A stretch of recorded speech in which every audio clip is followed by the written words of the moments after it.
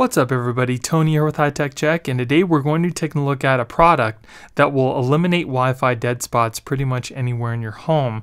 So if you maybe have some outside cameras that are Wi-Fi connected and your existing Wi-Fi signal doesn't really reach it or it's really weak, you can simply pick up one of these repeaters and extend that signal out to that camera or whatever else you might need instead of having to buy a whole new expensive Wi-Fi system. Now there's a couple different ways that you can use this. One is as a repeater, and basically what that does is it takes your existing signal and extends that to wherever you need it. Now there's also a few other ways that you can use this device, and one is to make it an access point by connecting an Ethernet cord to the bottom of the device that goes into your router. Now the other way that you can use this is to bring Wi-Fi to an area of your home where you don't have the option to plug into an Ethernet port.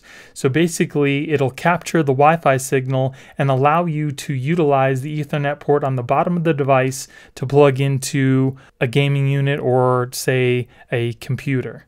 Now I'm going to go ahead and go over all of the ways you can hook this device up, but first let's go and see what you get inside the box. So here we have our repeater. It has two antennas. There's your wall connection and then the Ethernet port at the bottom.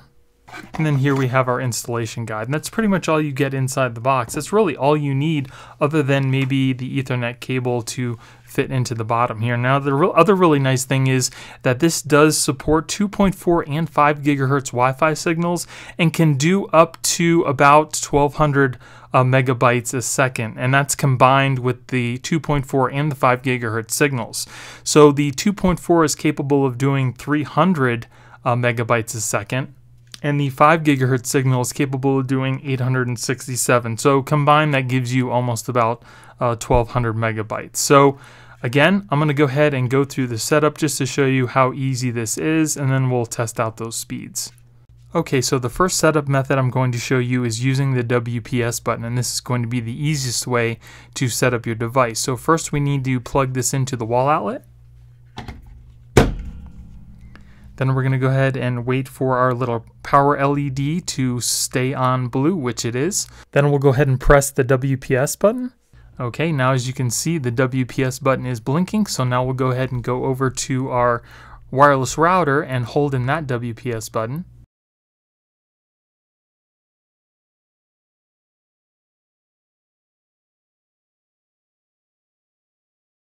And then if we come back over here to our repeater, as you can see, the WPS LED is now solid, which means everything is all connected, and that's the easiest way to set that up.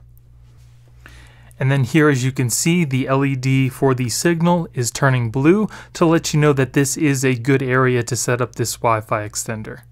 Now the second way that you can set this up is without using the WPS button is to plug in the repeater, wait for the power LED to be solid, then go ahead and go over to your computer or a device.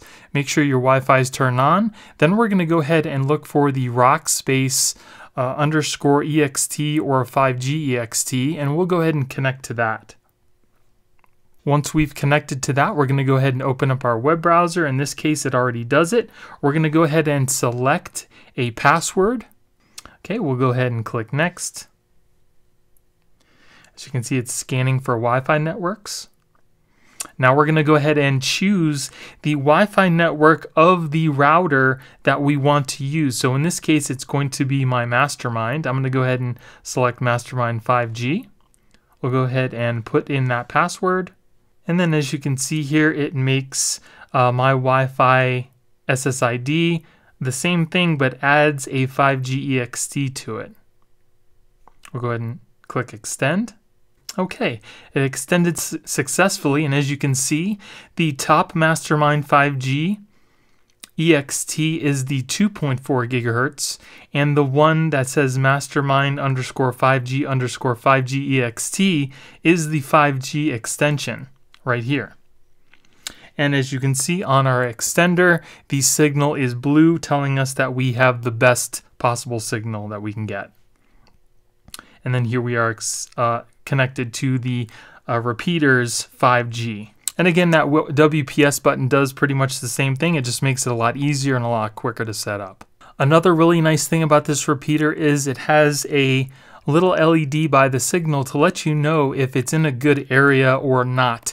If you're in a good area with a good strong signal for the repeater to use, the LED is going to be blue. If it's red, you're not going to want to put the repeater in that area because the signal is too weak. And then if there's no LED, there is absolutely no connection there. So you want to move this into an area where you see the little blue LED.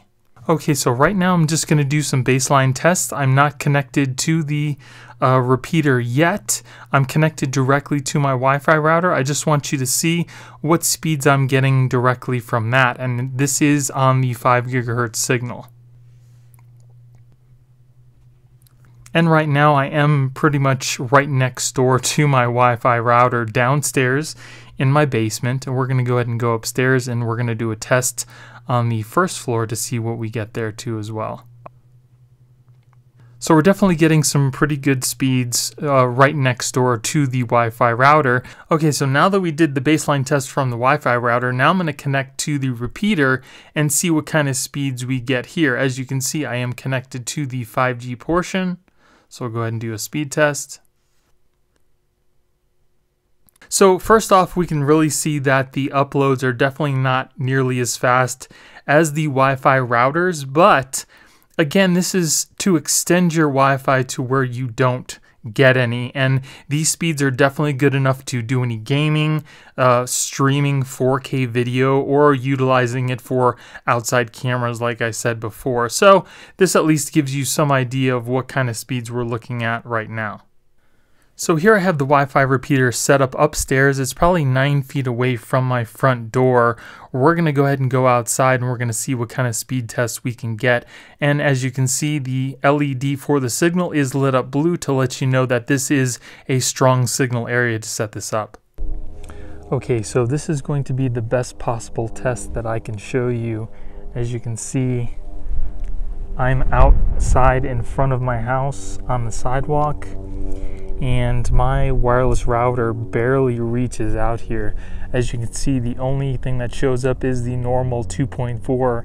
The 5 gigahertz won't even come up out here because it's too far away. So we'll go ahead and connect to the 2.4 wireless router network. As you can see, it's unable to even join it. I'll try again. Yeah, so I can't even connect to my wireless router's 2.4 network. So what I'm going to do is I'm going to connect to the 5G Wi-Fi extender, which is connected right now, and we'll go ahead and do a speed test.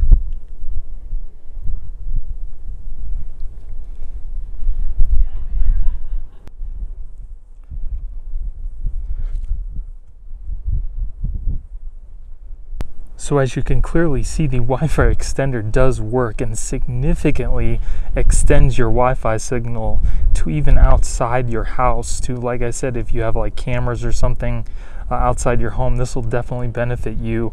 And you can see where we couldn't even connect to our original Wi-Fi router, which is the Mastermind one,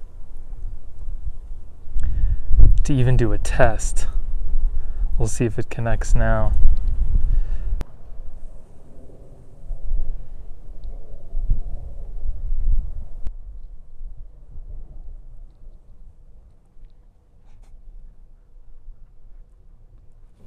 So it does actually look like we were able to connect to the 2.4 original Wi-Fi signal, and as you can see, this is all that we're getting here, 0.08. Down, and it's probably not going to be any much better for the uploads, if at all. Yeah, it's a slightly better for the uploads.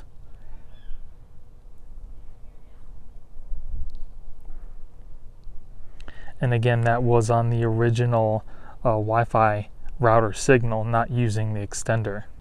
Okay, so you also do have the option to turn this into a wireless access point. I will also be showing you how to bring Wi-Fi to a hardwired device, but for right now, we're just going to show you the setup, how to turn this into a wireless access point. And the setup is just a little bit different than the way we set it up for the repeater option. So first, you're going to plug it in, make sure the power LED is solid blue. Then we're going to go ahead and go on our device. We'll go ahead and connect to either the Rock Space EXT or the 5G. We'll just go to the regular one. It's going to connect, then it will open up the logon page. Now from here, what we're going to want to do is go ahead and click Not Now. Then we're going to click Switch Mode. We're going to change to AP mode. Click OK. You can name the SSID, which is going to be your Wi-Fi signal. And then we're going to go ahead and create a password. Then we'll go ahead and click Done. Okay, everything is all configured now. So as you will see, it will show up on our networks in just a second. Okay, so that took about 30 seconds. Here is the 2.4 gigahertz signal, and then we also have the 5G signal there. So if you're fortunate enough to have your home wired for Ethernet and you have a Ethernet port close to one of your wall outlets, you can hardwire this in directly to your router, which is where I have mine, and you'll get a much more solid signal. The only issue with using the hardwire to the repeater is the fact that it's going to be capped out at 100 megabytes a second for your upload and download speeds, because that's all the Ethernet port is capable of doing. Okay, so before we do anything else, I kind of want to show you that setup page for the access point. So first off, again, on your device, you're going to want to make sure you're connected to the RockSpace SSID. Once that's done, we'll go ahead and go over to a web page.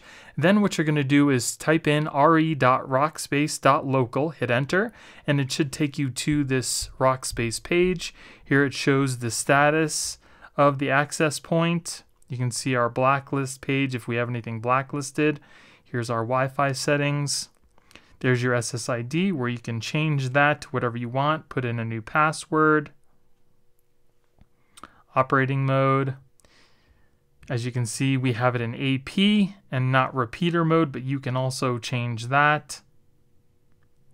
And here's the admin page. Let's see what we got here. You can set a new logon password. You can reboot it, reset it, export syslog or firmware update. So it looks like for the firmware upgrade, if you have a file, you would click firmware upgrade, and then you can select that upgrade if you want. It doesn't look like it automatically checks for that firmware upgrade. Okay, so here's an example of using the repeater as an access point. Now it is connected still to my wireless router. As you can see, the little signal LED is blue, letting you know that it is in a great area for it to capture that Wi-Fi signal. We're going to turn it into a wired connection.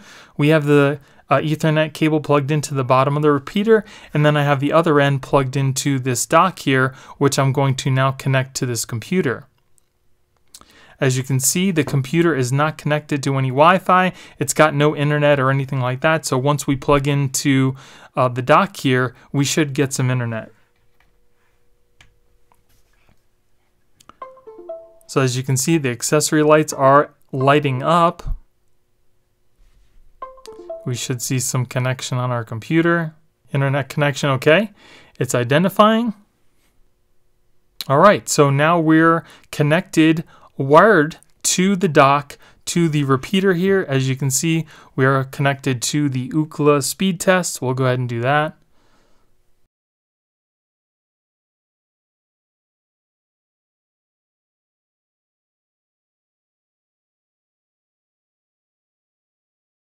So as you can see, we got some pretty good speeds on the speed test using the repeater as a hardline connection for whatever device you need. So if you do have that spot where there is no hardwired connection, you can always use your repeater to get that signal to where you need it. So I definitely think that these are a great option if you're just looking to extend your Wi-Fi signal, maybe to a little bit out of your home.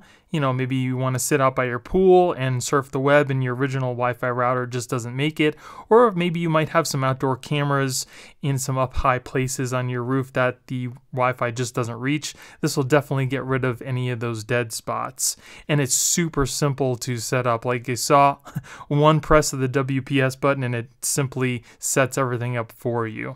I will be putting a link in the description in case you guys want to pick these up yourself. And if you guys like me and you want to support my channel, please use those links because it helps me keep purchasing products to do reviews for you guys. So I hope you guys enjoyed the video. If you did, give me a thumbs up. Don't forget to subscribe and hit that little notification bell to let you guys know when I put out new videos. Thank you guys for watching. I hope you have a great day and I'll see you in the next one. Later.